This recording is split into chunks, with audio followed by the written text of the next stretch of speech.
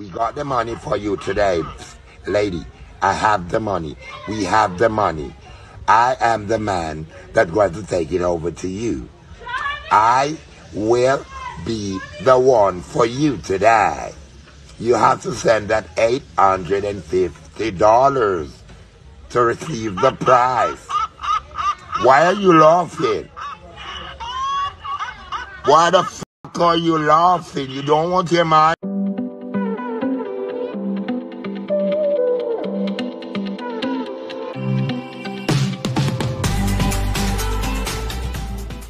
Wagwan people, welcome back to another Yardi TV News headlines. So people, in our first story of today, the headline reads, Jamaican wanted on murder charge arrested at Florida airport after trying to flee the US. So this man you see on the screen right now, he is a Jamaican man who was being sought in relation to the murder of a man in Nashville, United States. He was arrested on Sunday while trying to flee the country on a flight out of Fort Lauderdale, Florida. The man's name, Brandon Swaby, age 20, was attempting to fly home to Jamaica according to the release from the Metropolitan Nashville Police Department on Sunday. A Nashville arrest warrant has since been issued charging Swaby with criminal homicide in relation to last Tuesday's murder of 22-year-old Christopher Brandon McBay on St Pike near Nashville International Entrance. Police in Nashville reported that McBay made an arrangement through Facebook Marketplace on Monday, April 4 to trade his BMW sedan for Swaby's Dodge Charger. The following evening, the BMW, which was being driven by McBay, broke down on St Pike, resulting in the man continuing the journey by driving a relative's SUV motorcar. A dispute later ensued between both men, during which McBay was fatally shot inside the SUV.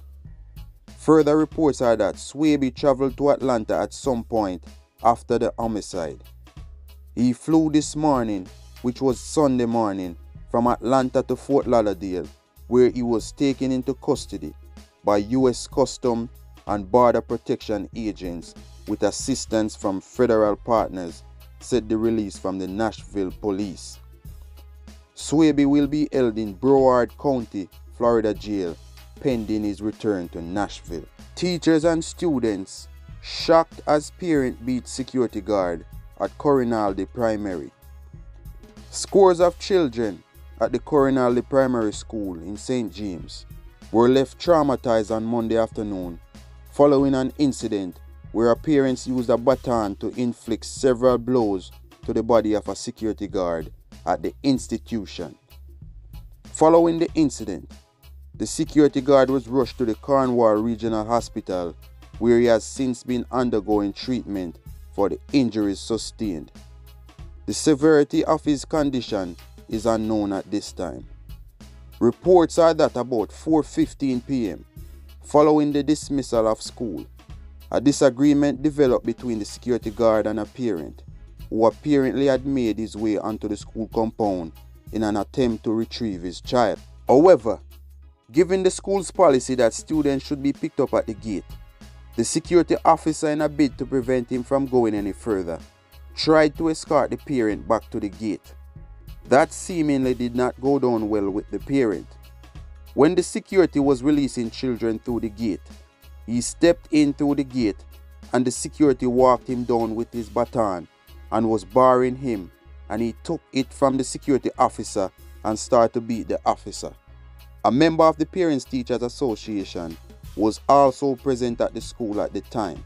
The PTA representative described the situation as a total disrespect to the school and to the security officer.